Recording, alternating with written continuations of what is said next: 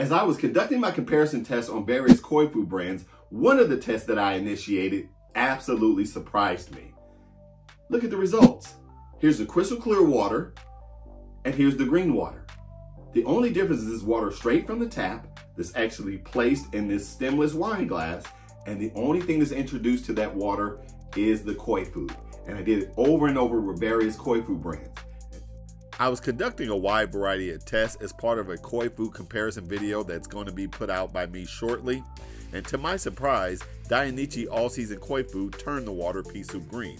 Now just imagine, with us feeding 5 to 7 times per day, you would actually think you had an algae problem, when the reality is you're choosing the wrong koi food.